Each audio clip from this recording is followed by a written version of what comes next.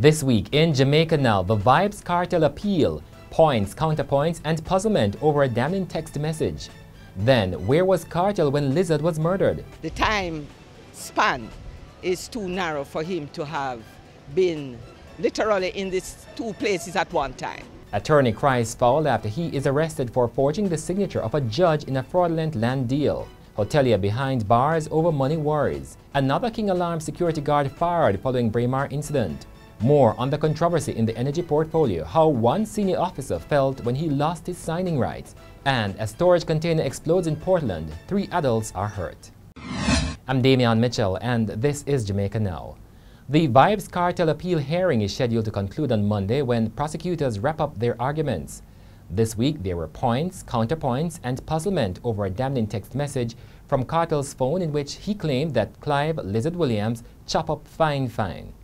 Attorney Bianca Samuels, one of the lawyers for co-convict Sean Storm Campbell, told the court that the metadata for the damning text showed that the message was created 6 weeks before August 16, 2011, when Lizard was killed.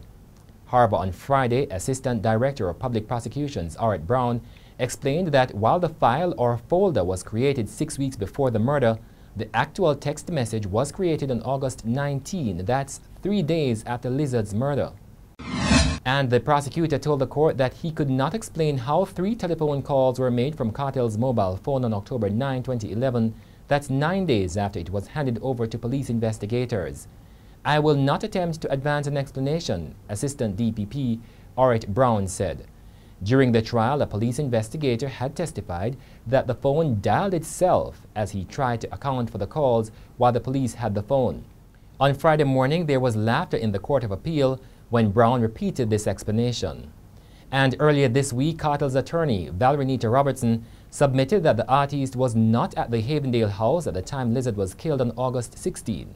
The evidence of the police officer is that the cell site demonstrated that Mr. Palmer was at Havendale at 7:52, but the hospital records show that he was at Andrews Memorial Hospital at 7:48, so he could not be. The time span is too narrow for him to have been literally in these two places at one time. Kartel, Sean Storm, Kyra Jones, and Andre St. John are appealing their 2011 conviction and sentence for the murder of Clive Lizard Williams. Attorney-at-law Jerome Dixon is rejecting allegations that he forged the signature of a judge in a fraudulent land deal. According to Dixon, he's the victim of a witch hunt by another attorney. Dixon is being accused of forging the signature of a judge to facilitate the fraudulent transfer of a property in St. Mary. According to him, the allegations have been sensationalized without any proper investigation and factual information. Former hotelier Dimitris Kosbogiannis is now awaiting a court date to answer to fraud-related offenses. Kosbogiannis, the former general manager of Melia Bracco Village Resort in Trelawney, was arrested on Monday on his return to the Norman Manley International Airport. The police said the arrest resulted from an intense investigation into fraudulent activities against 2 major banking institutions. Kosbogiannis is accused of acquiring several credit facilities from the banks using different taxpayer registration numbers and names. According to the police, the activities go back to 2010. Anthony Brown, the chief engineer at the National Energy Solutions Limited, NESOL, has told Parliament's Public Administration and Appropriations Committee that he was circumvented from continuing as a signing officer at the entity when he returned from a 7-month leave. You never thought it unfit or questionable that you were being undermined? Yes, I do remember, but it's uncomfortable and I live with it. The man who acted for Brown while he was on leave, Lawrence Pommels, was elevated to a signing officer over 3 other engineers with degrees. Pommels had a diploma in engineering. Pommels and mechanic Ricardo Harris have been charged with breaches of the Corruption Prevention Act, money laundering, and being possession of criminal property.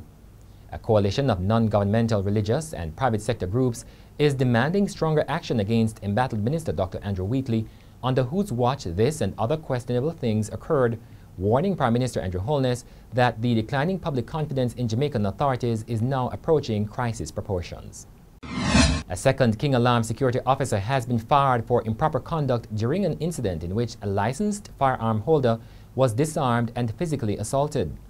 KingAlarm Managing Director John Azar said while both officers had exemplary records, KingAlarm has a zero-tolerance approach to certain types of behavior. The guard has filed an appeal which is to be heard at a later date. In the meantime, Peter Champagny, the attorney representing the licensed firearm holder, has maintained that his client did nothing wrong. 3 adults were hurt Thursday when a 40-foot storage container exploded in the farming community of Kensington in East Portland. The 3, along with 4 others and 32 children, were attending vacation Bible school at the Kensington Methodist Church. Reverend Bernice Williams, the head of the Kensington Methodist Church, said the 3 adults were hurt when shattered glass from the windows was sent flying. According to her, it was a miracle that no child was injured. The roof of the church was also damaged, and as a result, all activities, including Sunday services, have been suspended. 3 houses and 2 vehicles were also extensively damaged. The cold storage container that exploded was used to preserve plantains and bananas. And that's it for this edition of Jamaica Now, your weekly review of the big news stories. Send us your comments at onlinefeedback@leanerjm.com. You may tune in to Power 106 FM for regular updates. Follow us on Twitter and Instagram at Jamaica Gleaner and on Facebook at Gleaner Jamaica. I'm Damian Mitchell, and before we go, more from the lawyers in the Kartel Appeal hearing. Past tense is used in the text message. So what that reveals obviously is that there was some tampering and usage of the phone to create a text message somehow that came before that was prophetic in some way as to the death, or alleged death rather, of Clive Williams. So one of the complaints is that these negative directions were left with the jury, and so they would have put the appellant Palmer in a particular light, which was negative. It was brought to the attention that a man sought to bribe the jury.